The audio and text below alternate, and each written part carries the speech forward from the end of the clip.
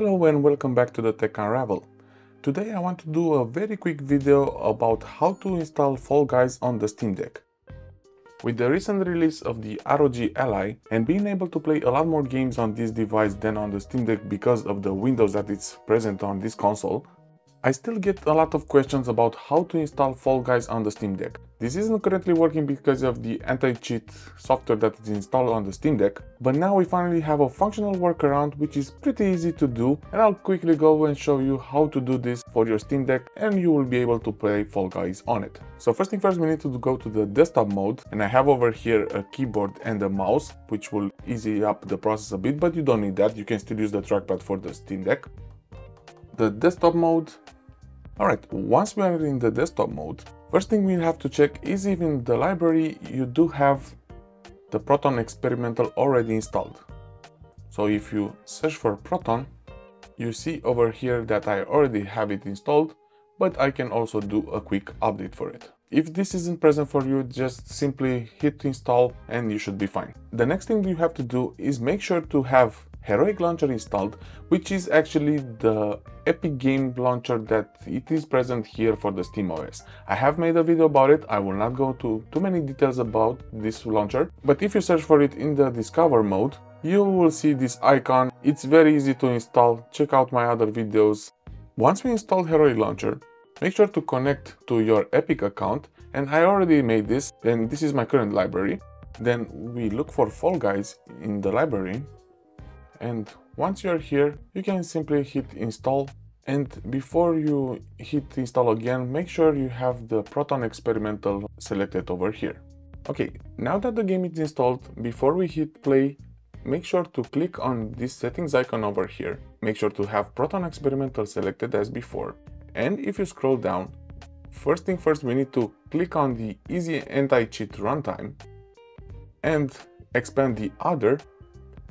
Hit this folder icon over here, and then we need to go to the executable of Fall Guys. So in order to do that, we go to Home, then Games,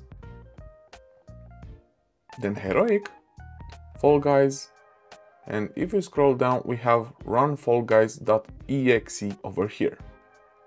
Now that we have this selected, we simply close this. We are asked if we want to enable game mode, and we hit yes. And we will hit play now, but it will not work yet, but we need to add a couple of things. So we hit on play now. We are asked if we want to use the experimental Proton, and we hit yes. And then we have this Visual C++ window over here, for which we will just enable and hit install, and I think this happens 2 times. And there you go, the second one, install again, close, and now the game will open. We see here on the Steam Deck screen that we have a warning about missing files, so we simply exit the game. And now there are a couple more things that we have to do.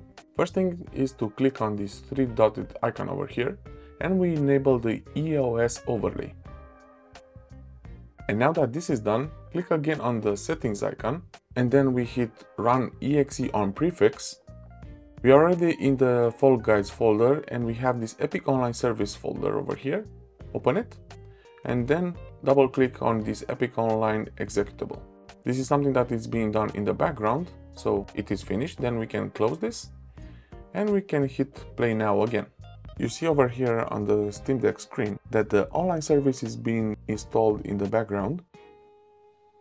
And once this is done, then the Fall Guys will open, and we shouldn't see the missing files error anymore. And there you have it, Fall Guys is now installed on the Steam Deck, and as you can see, we don't have any more errors, and we will open a game. But before we do that, there is still something else that we can do just to make this process even easier. And going back to Heroic Launcher, we need to add this to Steam. So if we go to the 3 dotted icon over here, we have an Add to Steam button. We simply enable this one, and now this game should be part of Steam as a non-Steam application.